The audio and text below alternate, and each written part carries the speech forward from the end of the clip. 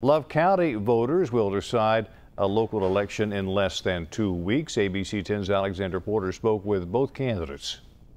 Love County also has a local election on the ballot in less than 2 weeks. The race for the Love County District 2 Commissioner seat will be decided. Both candidates vying for the office, Republican Michael Mays and Democrat Edith Redmon.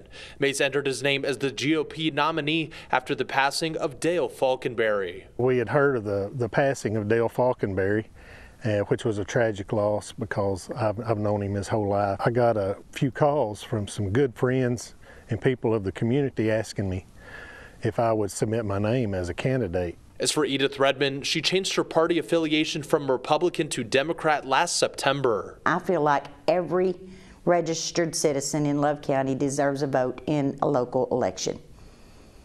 That may have hurt me some, but that's the only reason I changed it. Tonight on ABC 10 First News, we'll hear from Michael Mays and Edith Redmon on their visions for Love County as taxpayers and business owners continue recovery efforts from the April tornado. In Marietta, Oklahoma, Alexander Porter, ABC 10 First News.